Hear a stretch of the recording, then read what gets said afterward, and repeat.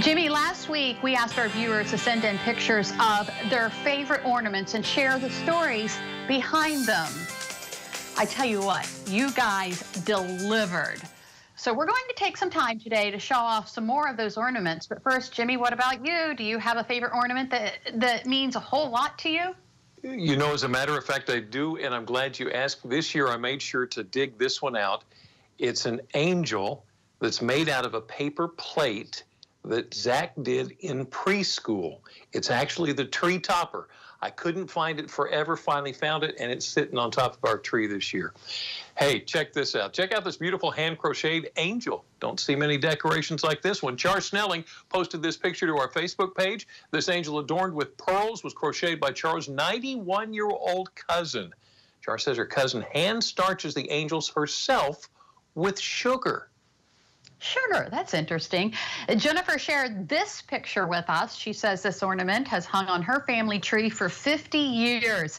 She says growing up, her family was poor. Her mother was a single parent of 4 and did her best to provide. Jennifer goes on to say she was shopping with her mother, fell in love with this ornament, but her mother told her they could not afford to buy it. Fast forward to Christmas morning, and Santa had this ornament in Jennifer's stocking. What a memory. No kidding. This is cool, too. Nick Sloan of Dagsboro says they visited Cleveland, toured the house in the Christmas Story. This is, what you see here, these are actually the admission tickets. The Sloan's made a shrunken copy of the tickets. They laminate them. Now they're an ornament on the tree. By the way, if you look real close, you see that leg lamp beside them. And this little mouse sleeping comfortably in a Santa hat at the house of Monica Norris and Lewis. She says this dates back to 1978. Monica was only 5 when her aunt painted this for her. She says she actually lost it during a move one year, but that by the grace of God, it reappeared. Cherish those memories, Monica. June Cole says she and her son made these ornaments about 36 years ago. Her son's is on the right, and she says, I'm sure he could do better now.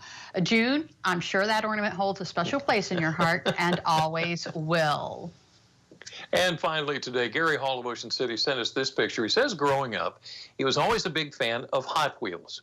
His grandmother would surprise him with a new Hot Wheels car every time that he visited her.